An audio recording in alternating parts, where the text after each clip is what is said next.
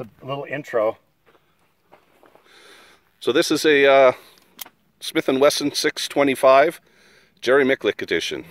So it's a 4-inch end frame 45 ACP with a nice gold bead dot on the front.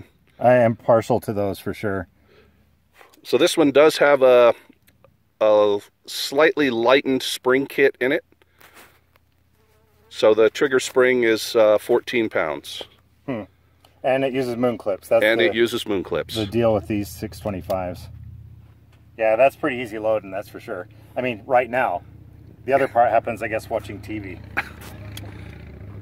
All right, same target on the left, double action.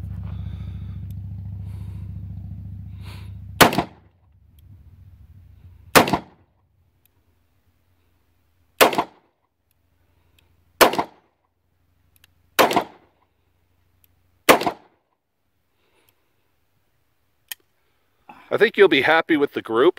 All right, let's go see. Yeah, that is really sweet. There's something about those Miculek grips too that I think I like, and maybe we'll commit to doing on my other ones. I saw a video where he was saying about all of the different frame sizes use the exact same contour, so you have consistency with each of the different styles that you use his grips for. And they just seem extremely thin, but it wasn't abusive at all. I mean, partly because it's an ACP, but you know, for a big gun, it wasn't hard to shoot. Okay, yeah, two in the same hole there. Yeah, if you ignore those couple, the alignment definitely was right on. Yeah, that's an easy one to shoot. I wish you wouldn't have brought that one out. So what led you into the moon clip thing? It just seems like that's complexity. Competition.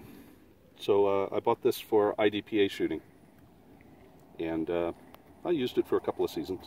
Huh. And do you find a lot of those out there in competition? We had a couple hundred people in our club, and there were 3 of us that had the revolvers, so it's not extremely popular. No, it seems like that's the purest approach. When you can go back to the old school wheel gun. It's a lot more fun. A lot more fun, yeah. Well, and the ACP tames that down too, even though it's a large frame. Yeah. That's pretty mild shooting. Giant hole without a lot of recoil. Yeah. All right, let's see you do it.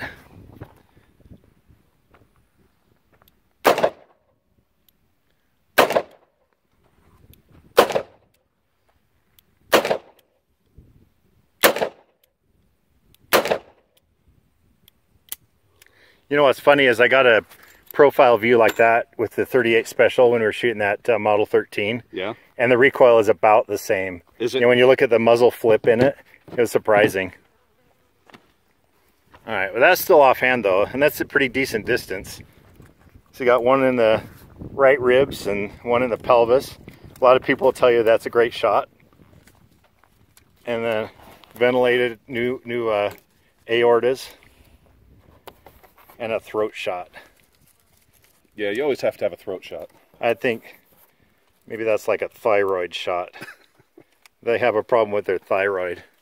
Lead poisoning. Yeah, they definitely have a problem with it now.